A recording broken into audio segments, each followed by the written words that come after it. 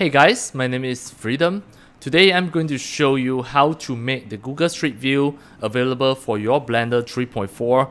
And now you can see this is my Blender 3.4. I already successfully grabbed a Google Street View into Blender 3.4 and now it is available to make it become a 360-degree panorama background scenes, and you can perform your 3D animation from here. And it is just a sphere.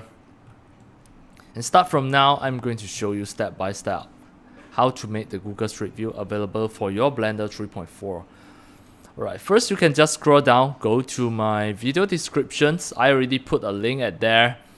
You have to get the Street View Download 360. This is a software you have to download from the official sites. And then you will get the software installer. Once you install it, just open the Street View Download 360 degree. And next, you have to open your internet browser. And then, go to the Google Map. The Google Map is the Google Maps /maps. This one. This is the link to access the Google Map here. Right. Once you access the Google Map already, then you can go anywhere from the map. You click on the map for any of the roads like this.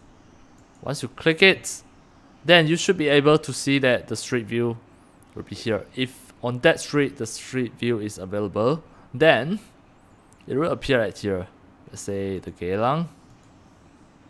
Just have a click. Now this is the Google Street View. Right.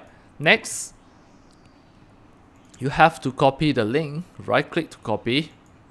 Copy the URL link and back to your Street View Download 360 degree.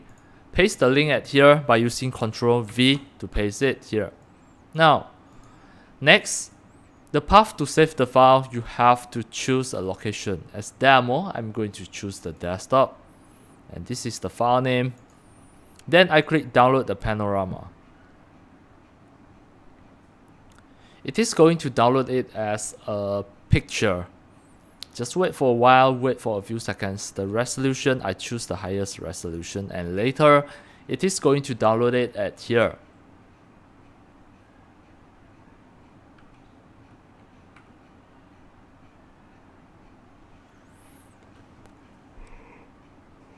You see, once it finished downloaded already, it is a picture like this. So, next you can open your Blender. And this is the one just now. So I will close my Blender first, and now I will open my Blender that already installed in my computer. Everything start from beginning. First, I'm going to delete all of this. As demo, I will just click add to add a mesh. Add a UV sphere. That's the first step.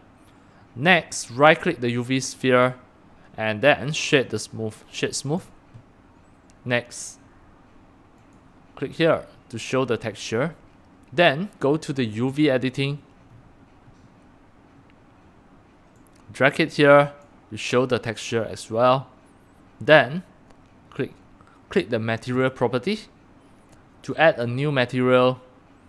Under the base color, you click the yellow dots and change it to become the image texture. Then click open.